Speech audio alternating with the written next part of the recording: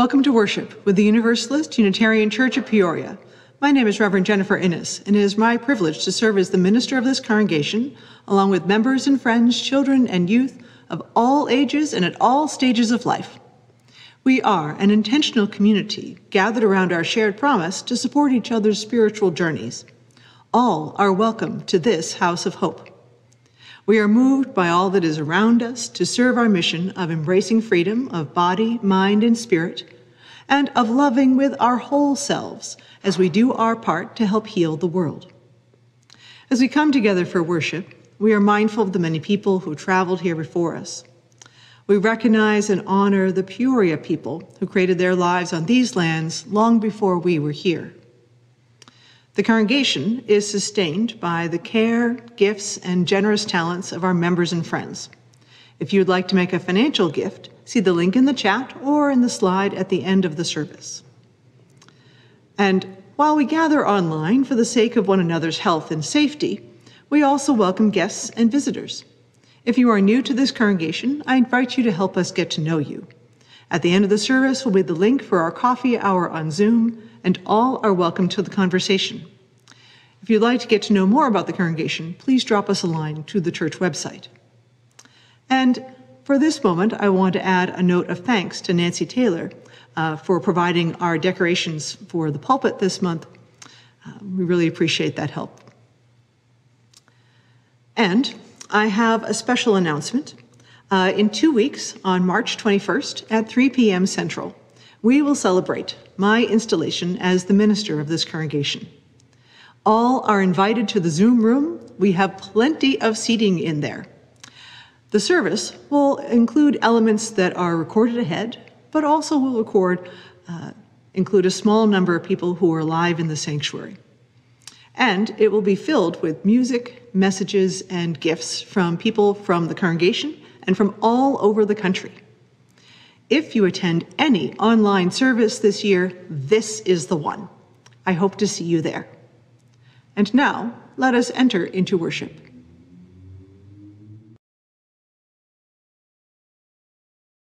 Circle round for freedom, circle round for peace, for all of us imprisoned, circle for release,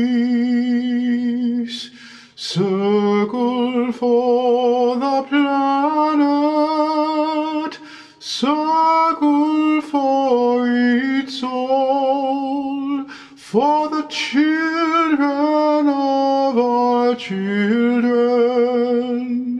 Keep the circle whole. Circle round for freedom. Circle round for peace. For all of us imprisoned. Circle for release. Circle for the planet. Circle for its soul. For the children of our children. Keep the circle whole. Circle round for freedom. Circle round for peace. For all of us imprisoned. Circle for release. Circle for the planet. Circle for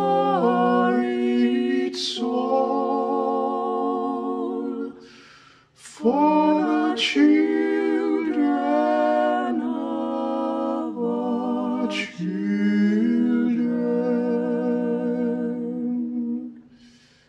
Keep the circle whole.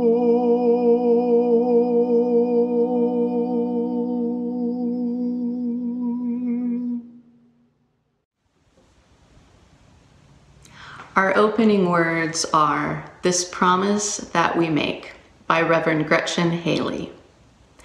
It starts here, in this moment, in this breath you feel rising in your chest, this beat building between us, the healing, the hunger, the hope, the courage, the calling, the commitment, the drawing out of a new day. It begins now. In the imagination, in this story we weave together, this song we sing, this prayer we bring into being from our hearts to our lips, from our hands to our lives, our shared life. It starts here with praise and thanksgiving, forgiveness, and this humble centering confession that we could be wrong. This promise that we make to keep learning, to keep trying, to keep our sense of humor, to keep close this knowing that we are all in this together. Come, let us begin. Come, let us worship together. Our chalice lighting is from the Reverend Suzelle Lynch. Each time we light this chalice, we renew our commitment to our Unitarian Universalist faith. With the spark of this flame, we make it new again.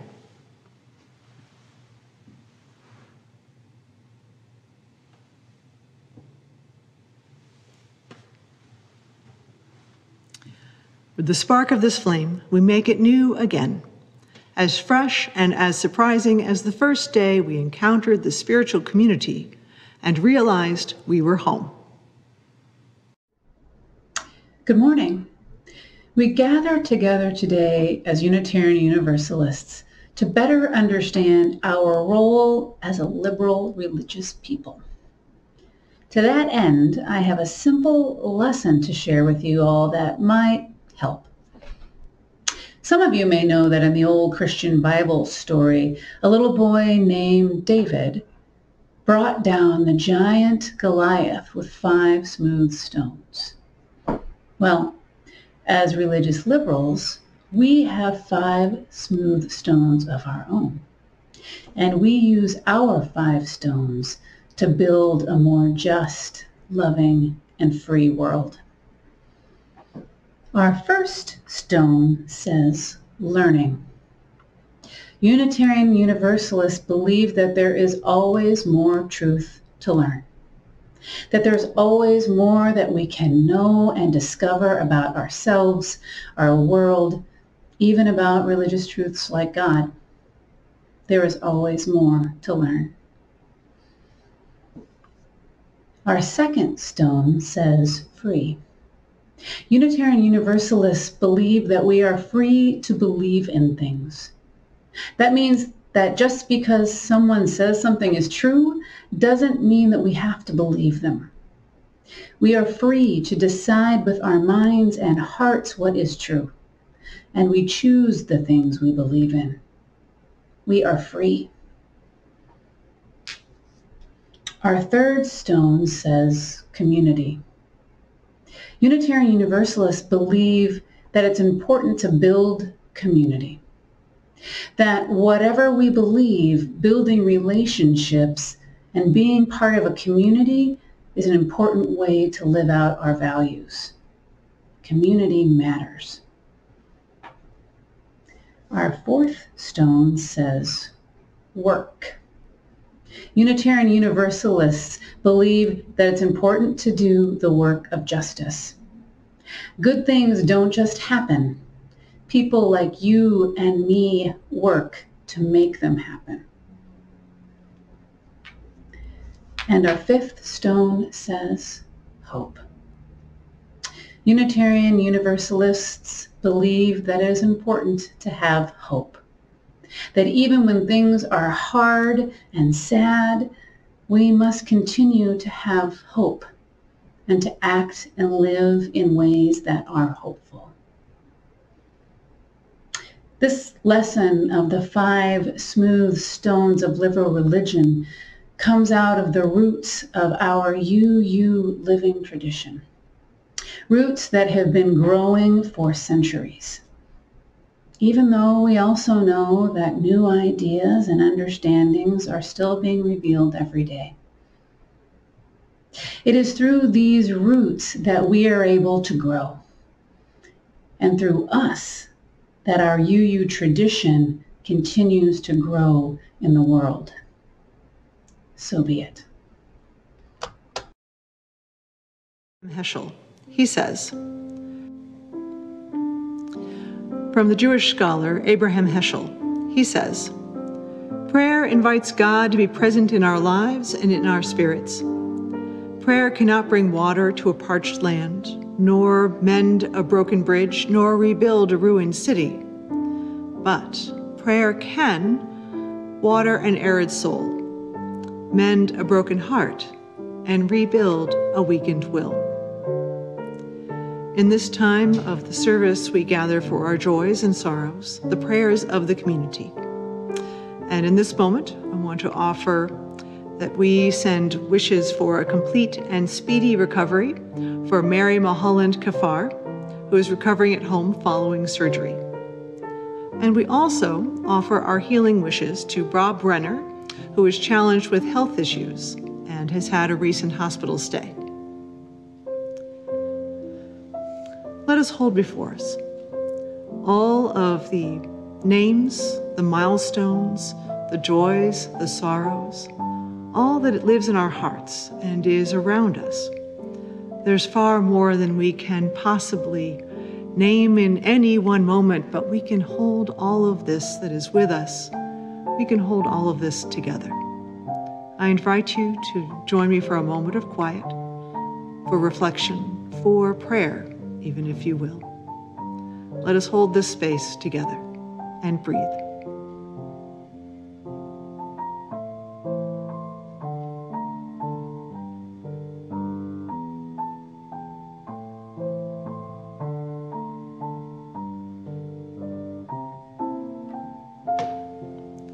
Amen. The reading is adapted from a longer work by Reverend Jude Geiger. James Luther Adams was a mid-20th century theologian, minister, and academic from the United States who lived in Germany in the 1930s and was active in the clandestine resistance to the rise of Nazism. We often take our theologians out of context. And as I talk about his thoughts, keep his experience in Germany in mind.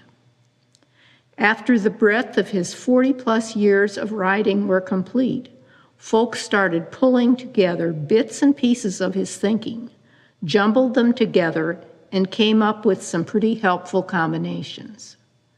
One such is an essay on the 5 stones. It's a metaphor back to David and Goliath. In the Jewish story, a teenager, David, manages to defeat the giant named Goliath on the field of battle with a sling and 5 stones. It's a violent story, but a course of action that prevented 2 armies from colliding. There was 1 death instead of thousands. From James Luther Adams, the 5 stones became a metaphor for how we can combat systems of oppression in the world. What are the 5 things we can do that will unbind the oppressed? In modern language, how do we end racism, homophobia, classicism, and misogyny, to name a few? What does our liberal faith say about living? I will paraphrase the much longer piece, which itself is an edit of a sort, using language that might be more familiar to us. 1, revelation is not sealed. In the unfolding of the human spirit, we continuously experience life in new ways, and so too does our experience of truth. 2, relationships between people ought to be free. Mutuality and consent are both ethical and theological principles. 3, we have an obligation to work toward creating a beloved community. Our faith inspires us to the work of transformational community that is centered in justice and love. The prophethood of all believers has a corrective effect on systems of oppression.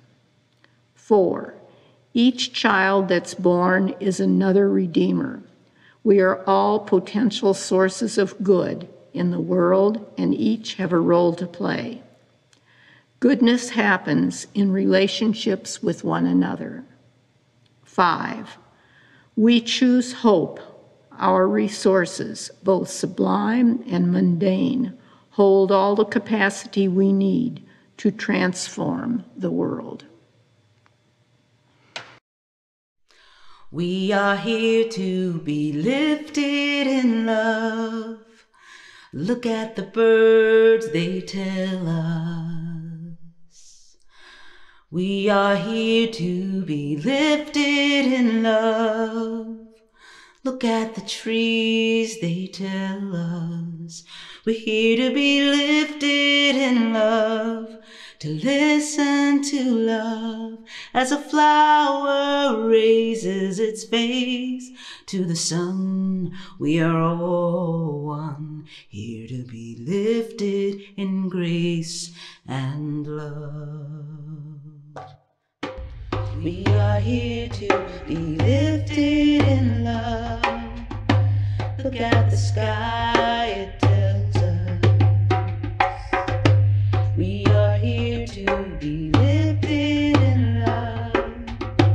Look at the trees, they tell us. We're here to be lifted in love, to listen to love as the children raise all their faces to the sun. We are all one, here to be lifted in grace and love. We are here to be lifted in love. Look at the trees, they tell us. We are here to be lifted in love. Look at the seas, they tell us.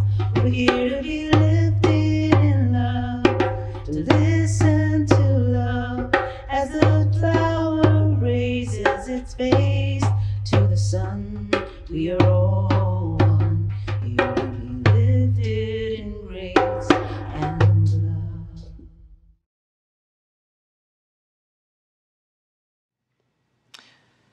When we declare ourselves in the world, it behooves us to have a sense of our essential values and their origin. For it is from our foundations and our positions that we launch ourselves into our lives as they are, and our future as it might be. This month's theme is commitment. And as we head into my installation as the minister with this congregation, it seems appropriate to say something about the nature of our commitments in Unitarian Universalism. Now, one of the points I sometimes hear, given the liberalness of this particular tradition, is that one can believe anything you want. That can be one of the shorthands. So what I will offer at the outset is that while there's an enormous amount of freedom to discover and to articulate and, in fact, to believe and practice, and we don't ask that people sign to any one particular articulation of faith, there are, in fact, things commonly held among us, and core theological concepts and core motivations to which we are called into the world. For today, I want to tell a story about some of those core beliefs, some of those essentials in religious liberalism, in particular, those articulated from James Luther Adams in the 20th century, and a little bit as applied to today. And Adams, I'll offer, is a Unitarian Universalist theologian who lived through the major events of the entire century. He was born in 1901 and died in 1994, so he saw the span of that age. So Adams, in his professional life, in particular, was engaged with the world in the 1920s and as I said, through the entire span of his life. He was an academic, a teacher, a minister, a friend, a storyteller. And in fact, his method of instruction came from his writing and his telling stories to students and to anyone who would listen. In his language, Adams can be wonderfully dense in his cultural, philosophical, theological references. And his style is much more narrative than systematic. So you need to kind of read and understand and read and understand. And much of his writings were also transcripts of what he talked about as well. So people have been exploring and interpreting him for his whole life and beyond. His students and those of us who follow him, read him and can hear the warmth of his voice, as well as the depth of his spirit and his concerns, particularly around liberal religion. So let me take a moment to talk about the nature of liberal religion, courtesy of my colleague, Reverend Erica Barron. Now, the word liberal is not referring to political liberalism, although certainly Adams draws a connection between social liberalism and religious liberalism. What we're talking about is the most radical part of the Protestant Reformation, where folks said that all hierarchy in religion is inappropriate, that reason should be used in the interpretation of Scripture, and that all people should have the right to read and interpret Scripture for themselves and follow their individual understandings without a threat of religious persecution. Now, these folks, these reforming folks, would give rise to Universalism and Unitarianism in Europe and in the United States. And although that's not the exclusive, we're not the exclusive results of that legacy. There's many other faiths who also take up that spirit in a lot of different ways. Now, one of the major critiques of liberal religion is that it has an enormous amount of ideas and thinking and takes into account a lot of different sources, but that it doesn't, liberal religion doesn't necessarily have a lot of impact or the impact that it could. Doesn't engage in a lot of action as a result of all this exploring and thinking. That professing a liberal religious approach to theology works well when talking about art and science and engineering and social ideals and simply making meaning. But being a part of a liberal religious association, a congregation, doesn't necessarily always demand that much of our lives and actions, that we can enjoy being in the community, but not always necessarily doing something that really changes the world. Adams was concerned that liberal religious bodies did not act on their beliefs. He kept searching for people who would, as he put it, take time seriously, that they would pay attention to the world and act for our collective liberation, for everybody's freedom of spirit. Now, he started in a terribly strict and conservative family. Give a little more background here. It was a hell and damnation kind of faith with very little joy. And Adams eventually lost his father's faith and then rejected religion entirely. In fact, for a while, he thought his purpose was to deconstruct and dissolve religion whenever possible. Ironically, he was doing this in divinity school, which was kind of interesting.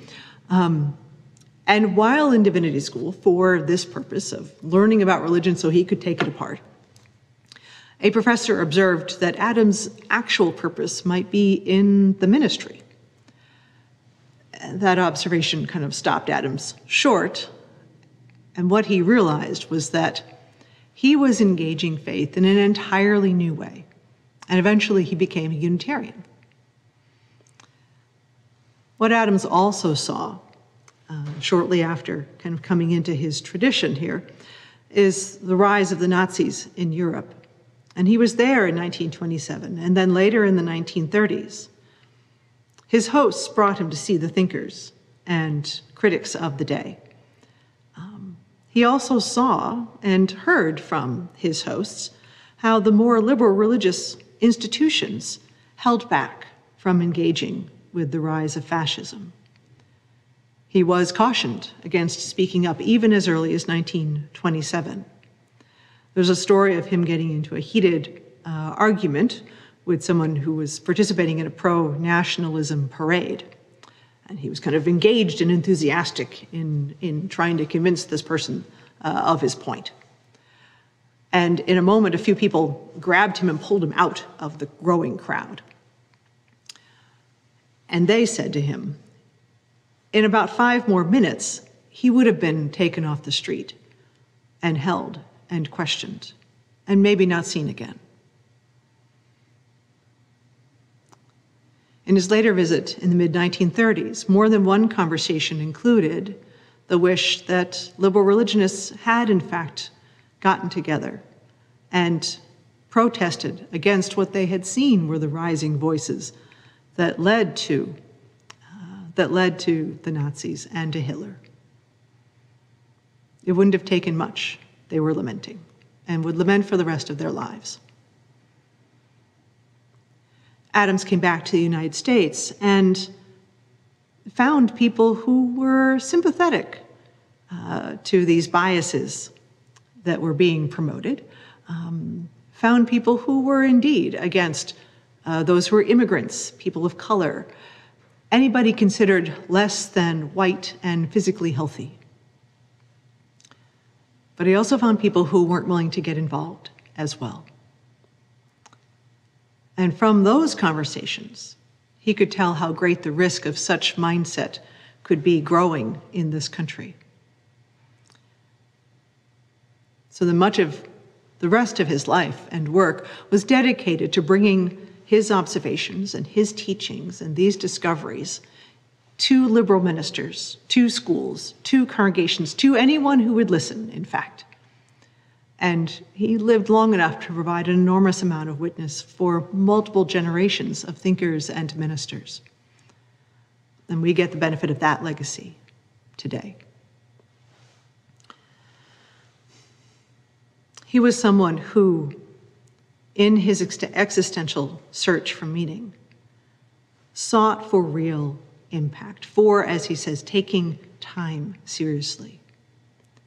His was a continual effort to find thinkers and theologians and congregations, indeed entire faiths, to pay attention to this moment, to our immediate social context and all that it implied. He lived this kind of journey that he continually espoused. Ralph Waldo Emerson reminds us that that which dominates our imaginations and our thoughts will determine our lives and our character. Therefore, it behooves us to be careful what we worship, for we are worshiping. For what we are worshiping, we are becoming. Our task is to take time seriously in the line of liberal religious thought, how the ideas and those of us who hold them might be a force for shaping our world and for making a more just human community, a more just global community. Adams had put together his thoughts in the earlier first half of our century out of a deep concern for the lack of action from the progressive institutions he saw. And he said this could be different, that the liberal churches have both something to say and something to do. And he and other colleagues continued their study, educated others, brought these messages to the congregations. And those messages informed our Unitarian Universalism and how we showed up, and other faiths, and how we showed up in social movements, in civil rights, in women's rights, in lesbian, gay, bisexual, transgender, and questioning rights, in climate, and now our current work in multiculturalism, anti-oppression, economic justice, and environmental justice.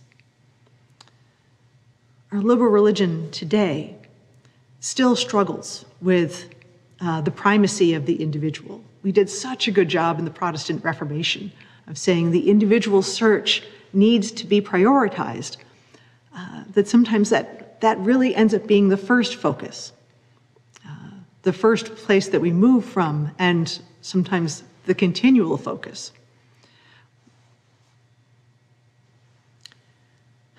We are still struggling with our ability, how to understand that our ability for agency and our freedom also lives in relationship. We are still working on prioritizing the needs and of the collective, of we, and what happens when we collaborate and work together. We're still sorting out how our effort has impact, and a willingness, committing to a willingness to be uncomfortable and courageous and not have all the answers. So when we look at our liberal religious faith, are we asking those questions that say, does what we profess lead us into new information, lead us into critique, into letting go of what we thought was important, and discovering how to create circles of care, of trust, where we can be courageous enough to admit error and mistake, and to hear when someone is in pain and not run from it? Where might we be vulnerable enough to grow in love, of a muscular working compassion for ourselves and for others? Do we understand that we are the agents of putting faith in action? We have such an opportunity, given the challenges of this past year. We have had to make difficult choices to stay away from each other as an act of love and care for individuals as well as our entire society. We have had to hear about more deaths of people of color, of Black and of Indigenous people, and participate, choose how do we show up in the Black Lives Matter protests from last year and how we continue that work as we go forward. As we look into what does it mean to come together again? What does it mean to get a vaccine? What does it mean to have care? How can we learn from the lessons that said what was normal wasn't actually okay and healthy for millions of our siblings on this earth? There's a new opportunity that opens before us. We have a chance to make room for all voices, for all stories. We are called to act to preserve democracy, to allow that everyone has a voice and a vote. And we do so. We can do so in the recognition, in the profound recognition that we are a network of communities among communities, as Paula Cole-Jones tells us. Perhaps one of the lessons we can learn, if we learn any one lesson and live forward, is how much each of us needs and relies on the other for our universal liberation, individuals and by groups.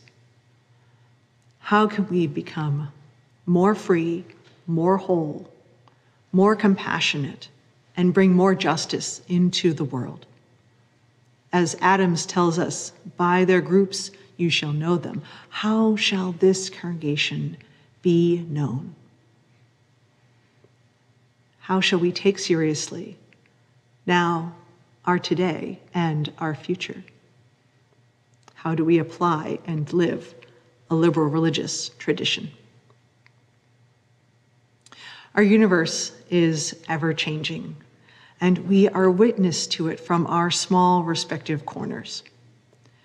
We are so much stronger when we choose to work together. And this work is of liberation, to bring love in action and to bring it to everybody's lives. Because we know that the freedom of, each of us knows that my mind and my heart and my body is inextricably bound with yours. The freedom of our hearts and minds and bodies are inextricably bound. We have this opportunity. Let us embrace this time and this place. So let us go forth, receiving of the legacy we have inherited and the charge that we might go forward and live boldly into the good work of our ministry to be, in fact, this pilgrim church on an adventure of the Spirit. So may we go. Amen.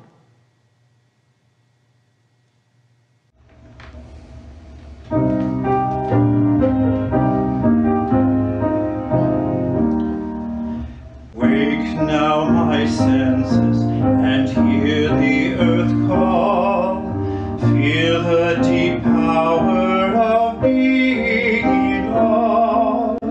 Keep with the web of creation your vow, giving, receiving as love shows us how. Wake now my reason, reach out to the new. Join with each pilgrim whose quest for the true. Honor the beauty and wisdom of time. Suffer thy image and praise the sublime. Wake now compassion, give heed to the cry.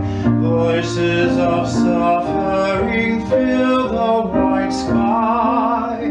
Take as your neighbor both stranger and friend, praying and striving their hardship to end. Wake now my conscience with justice thy guide. Join with all people whose rights are denied. Take not for granted a privileged place. God's love embraces the whole human race.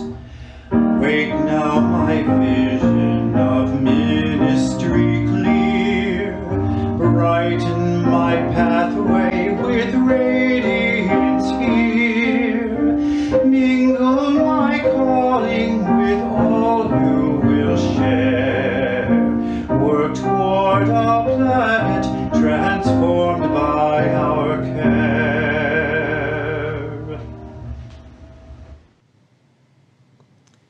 From Martha Kirby Capo.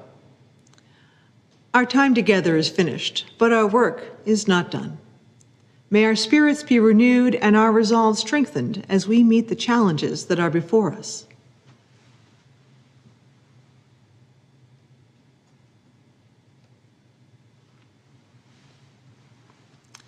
This chalice flame is extinguished until we ignite it again in the spark of our community and our communion together. And from David Blanchard. Do more than simply keep the promise made in your vows. Do something more. Keep promising. As time passes, keep promising new things, deeper things, vaster things, yet unimagined things. Promises that will be needed to fill the expanses of time and love. Keep promising. Our worship is ended. Let our service begin.